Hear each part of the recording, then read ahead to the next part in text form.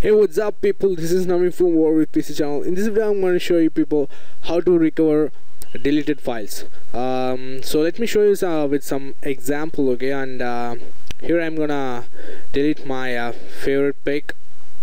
So see, and right now it should be in the recycling bin. So I'm also going to empty it, which is almost equal to shift delete.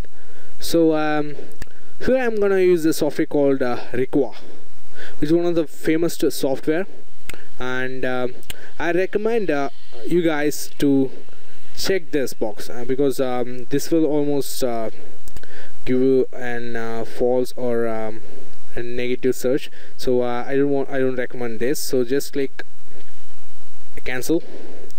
And right now I know that it should be in either one of these drives, either C, D, E, and I know exactly it is in D. So you can even specifically name the file if you want, if you know or if you remember that file name. But if not, there's no problem, and you can just simply click on this scan, and it will take a scan, and boom, you see it is in right here. So and just click on it and then recover. It will say so, but you can click S, and if you go back, skaboosh.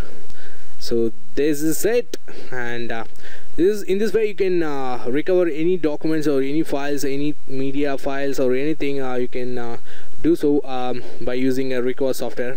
And yep, so thank you for watching this video, and if you like this video, don't forget to hit like and comment below if you couldn't able to find any files, and I will go through and I will check it out and reply to your comments. So thanks for watching.